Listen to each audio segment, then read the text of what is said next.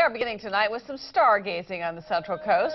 Golf is, of course, over for the day, but that didn't mean that the night was over for many of the AT&T Pro-Am celebrities and golfers.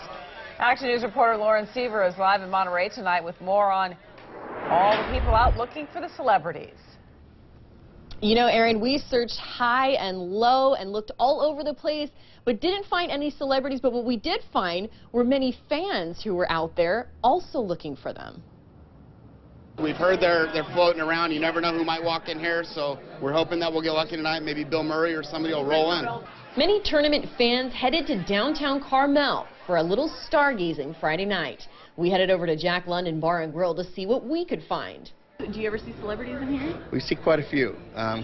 Chris Beeman and Bill Murray and a number of 49ers and golfers and their caddies. Unfortunately, none were there, but we did catch up with Carmel Valley local Bridget O'Prish. I would love to see Bill Murray. I'm originally from Chicago, and he's a Chicagoan. O'Prish says she's seen tournament celebrities out and about in Carmel before. A couple years ago, I got a picture with Chris Berman at one of the other local restaurants, and that was kind of a nice thing to have. I still have the photo from 2 or 3 years ago. Over at Brophy's Tavern on San Carlos, the place was packed.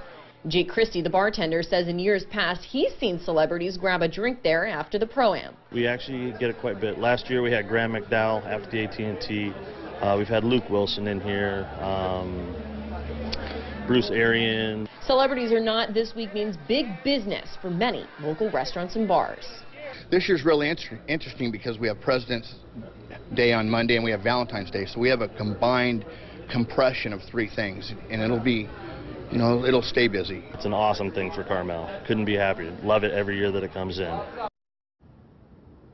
Now, we also tried the tap room at Pebble Beach and the Carmel Mission Ranch, but no celebrities tonight. Live in Monterey, I'm Lauren Seaver, KSBW Action News 8.